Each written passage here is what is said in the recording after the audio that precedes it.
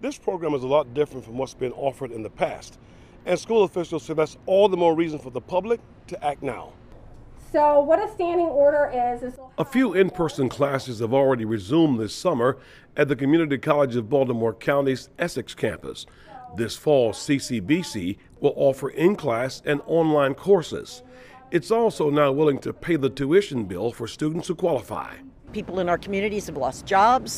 CCBC's president says that's part of what's driving school officials to help out. Already our telephones are ringing, and not everybody will qualify, but so many people will, that the sooner they start, the sooner they can find out whether we have the funds to fund them. The school says it has $35 million available thanks to COVID-19 federal funding, grants, and money CCBC has raised through its education foundation.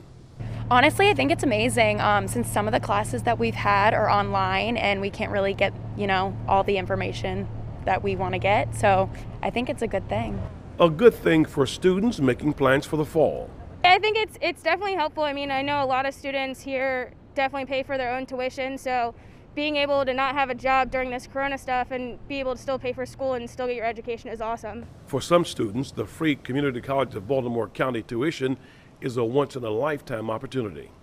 It's a good idea. The American government makes education easy for everybody, and I think everybody should go back to school. To find out more about the CCBC Tuition Assistance Program, go to our WBAL-TV 11 News app. In Baltimore County, Tim Tootin, WBAL-TV 11 News.